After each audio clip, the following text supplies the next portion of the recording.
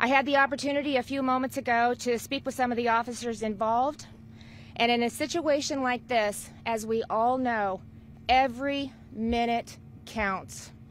And their heroic actions today, we can say, saved lives. The first day of school in 2024 in Iowa saw tragedy unfold early as police responded to a call at 7:37 this morning of an active shooter on campus at Perry High School. The town is about 40 miles northwest of Des Moines. It is absolutely a nightmare. This is absolutely horrible. One of the worst moments of my entire life. Law enforcement said one sixth-grade student died and 5 other people were hurt, 4 students and an administrator. Officials named 17-year-old Dylan Butler of Perry as the shooter. They said he came to the school armed with a pump-action shotgun and a small handgun. Police entered the campus within 7 minutes and quickly found several victims and located the shooter. He had already shot himself.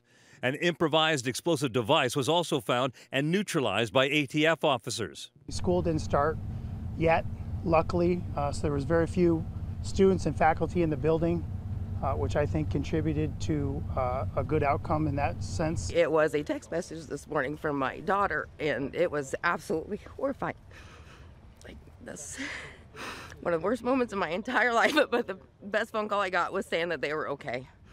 I'm glad that they're okay. It all happened in the Perry High School, and it was before school started, so there were not many students, and it's our understanding that there was a breakfast program going on, so there may have been students of different grades, if you will, in the school at that time.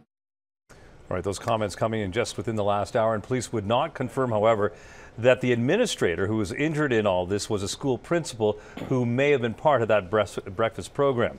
The shooting happening near where the Republican presidential candidates are campaigning as well. This ahead of the Iowa caucuses, and they take place in 11 days.